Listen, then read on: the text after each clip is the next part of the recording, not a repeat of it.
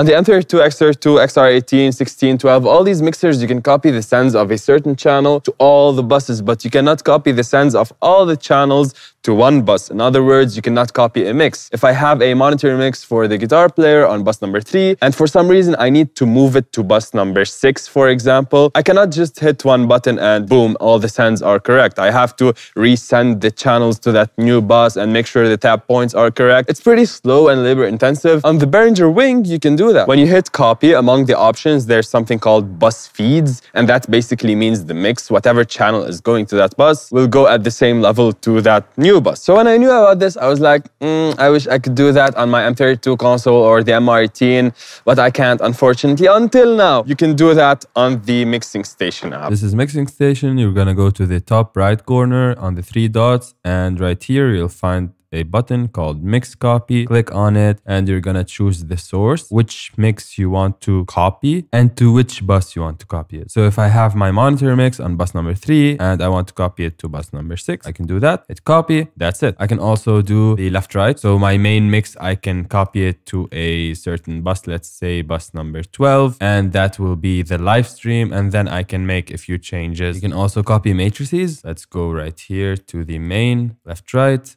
And I'm gonna send it to matrix 1, 2, 3, 4 and change the tap points right here to pre-fader and right here to post-fader. So now if I do mix copy from matrix number 1 to matrix number 3 and hit copy, you can see now 1 and 3 are at the same level and have the same tap point. Now for a practical example, I'm going to show you something I did a few days ago in my church. We have the Midas MR18 and we are sending 6 monitors from the aux outputs on the mixer, the XLR output right here, bus 1, 2, 3, 4, 5 from aux 1, 2, 3, 4, 5 and effects send number 2 from output 6 because I'm using the bus number 6 for the live stream mix. So I used an effects bus as a monitor. Now I wanted to use another effects bus as an extra monitor. Right now the live stream is going out of the headphones output, bus number 6, that's live stream, and this is an unbalanced signal. I can't send it over a long distance. And since I can't choose an effects bus to be the monitor source to come out of the headphones output, I put bus 5, 6. So right now if I pan bus number 6 to the right, it will come out of one side of the headphones output, and bus number 5 to the left, it will come out of the other side of the headphones output. So I can get 2 signals from the headphones output. And then I could use that extra XLR output for an effects bus. But remember, the headphones output is unbalanced, so I cannot send it a long distance. So what I needed to do is move the base monitor to the effects bus. So I want the mix of all the channels that are going to the base monitor to be on the extra effects bus. So that's the end result that I wanted. Extra monitor, I can send to it whatever I want over a short distance from the headphones output, and the base monitor, I assigned it to aux5 from effects bus number 3. I can send it long distance over XLR. I have the effects send bus number 3. Currently, I'm not sending anything to it, and it's all going post fader. And I want to move the monitor bus of the base to that other bus. I want to copy all the sends with all the tap points. You can see here we have different taps for all the instruments and different tabs for all the microphones. So I'm going to go to Mixing Station. There's nothing going to that bus right now. I'm going to go to the top right 3 dots, mix copy, and copy from the base monitor to that extra bus, which is effects send number 3. Hit copy.